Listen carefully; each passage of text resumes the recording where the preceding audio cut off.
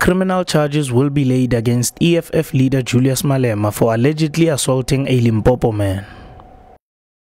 According to a sworn statement and CCTV footage, Casey Moller became involved in a confrontation with Malema in a fast food outlet in Tzaneen around 2 a.m. on the 6th of August. Moller said in his affidavit, which was read by Afriforum's Deputy Chief Executive Ernest Roots, that Malema slapped him on the back and swore at him when he just wanted to ask about his order, ask for a refund and leave. Roots says Moller and his wife were coming from a function in the early hours of the morning when they stopped to get something to eat.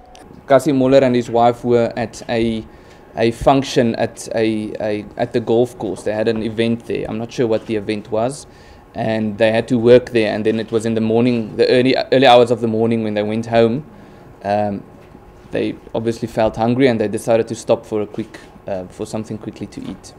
Malema got involved in the matter without knowing what it was about.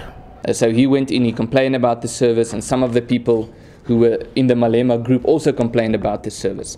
Malema then walked in without having any context, that is how I interpret the situation, without having any context to what was happening there, and he started pushing this person around. He feels Malema has anger issues and this altercation will affect his political career.